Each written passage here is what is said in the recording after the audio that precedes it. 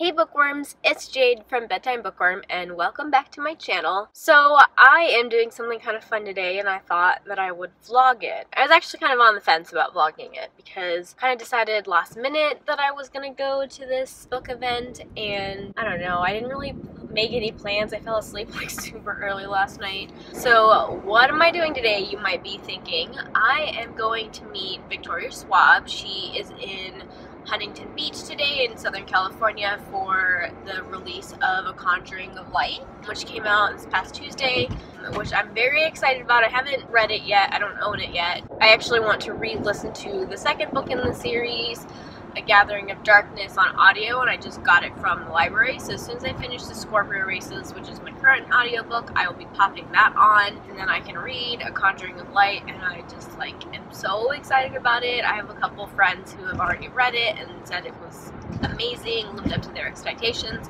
all that jazz. So I'm really excited to read that. But today I'm going to go meet her. I'm going to buy a copy of A Gathering of Shadows because I like to wait until the paperback comes out. So I'm going to be getting the paperback of that, and then I'm also going to be picking up a hard copy of A Conjuring of Light, get that signed, and I'll be doing a giveaway for that. It might actually be a Twitter only giveaway. I recently reached 1,000 Twitter followers and I haven't done a giveaway for that, so it's kind of what I have in mind for it. So if you don't follow me on Twitter, go do that so that you can enter that giveaway when I start it.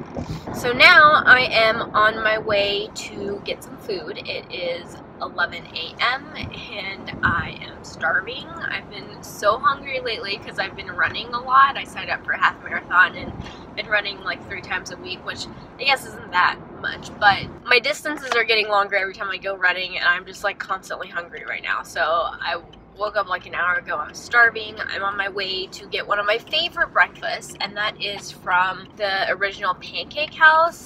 I love getting their Dutch babies. They're so good. That is what I'm going to do right now. They always have a huge wait, especially on the weekends, so I'm gonna probably be here for a while. But it'll be worth the wait because it is so yummy. Alright, I'll check in with you later.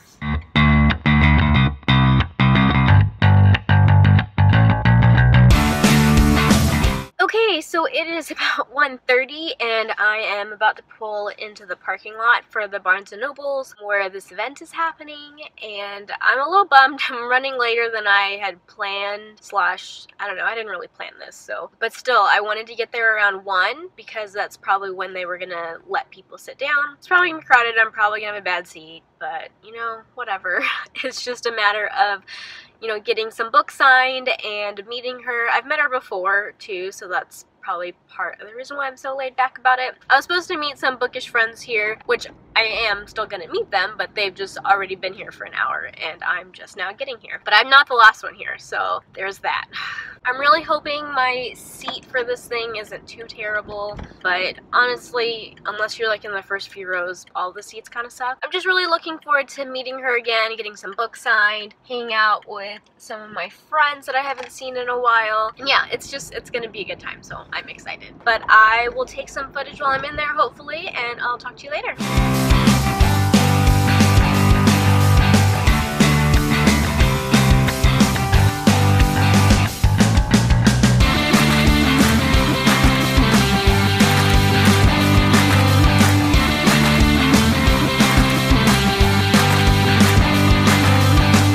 It's been almost 4 years since I sat down in a tiny little flat in Edinburgh and wrote the words "Kel wore a very peculiar coat."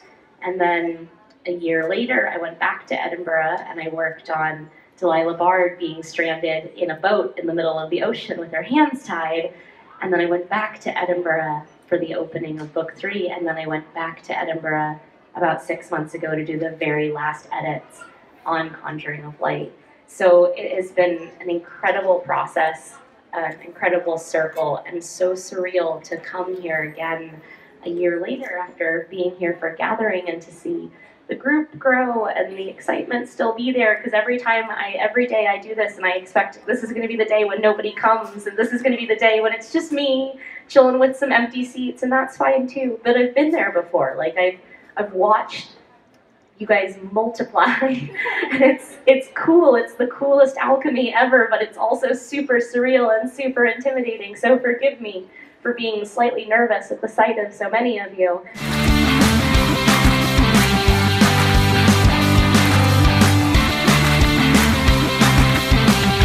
Hello, bookworms. So I'm sorry for this terrible lighting, but I'm in my parking garage, and if I don't wrap up this vlog right now, I'm probably going to forget to do it. So I figured I might as well do it now and just get it over with. It's a little bit before 8 p.m., so I've been out all day. After the Victoria Schwab signing, I had dinner with some of my bookish friends that I had met up with there. Some that I already knew and some that were new friends, which is always fun. So that's why I'm just not getting home. I'm gonna talk a little bit about the signing. I didn't get too much footage. I just filmed some of the opening stuff because I had a very terrible seat. It was on the floor.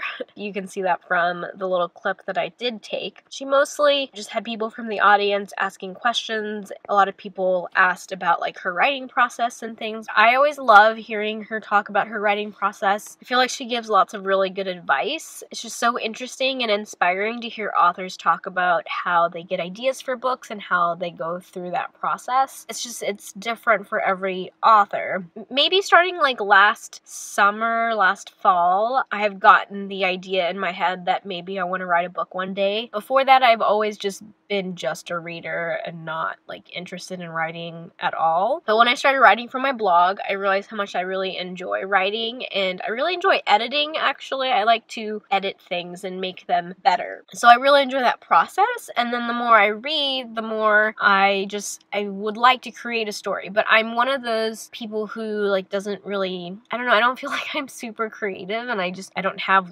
stories in my head that are just dying to get on paper. A lot of people have that need, or have that creative thing that I just don't really seem to have, at least not right now. I think part of it is that I'm pretty busy. I work full time, I have my blog, and I read, and I have a YouTube channel, so I feel like I'm too busy to really have time to daydream and let my mind wander to come up with these story ideas. Anyways, this is going a little bit off track, but basically I've only recently played around with the idea of wanting to write a book one day, and I love hearing authors talk about their process because it's inspiring for me to think that maybe one day I can actually do that and get tips from them as far as what works for them and what doesn't. She talked a little bit about how the very first book she ever got published, she hates it. She can't even go back and read it because she's changed so much as a writer since then, which I thought was really interesting. Someone asked about first drafts and things like that, and she basically said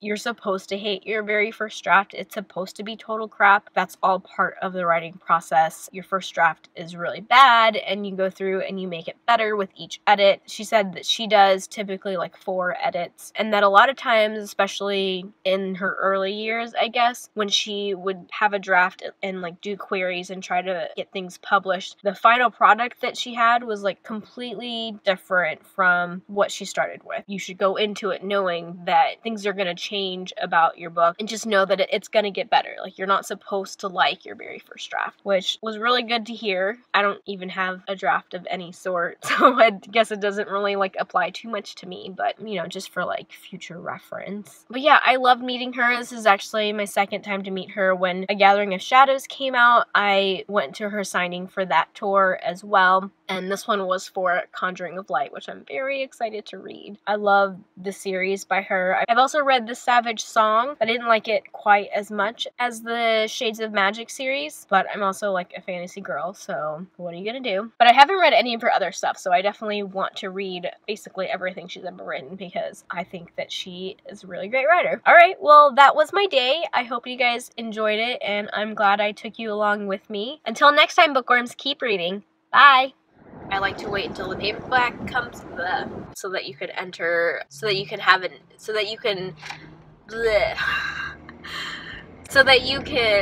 my distances are getting but I can't believe I already talked for 4 minutes. What am I freaking talking about? Read a darker shade of magic. That's what I'm talking about. Alright, well, that was my day. That was alright, well, bye. Ugh.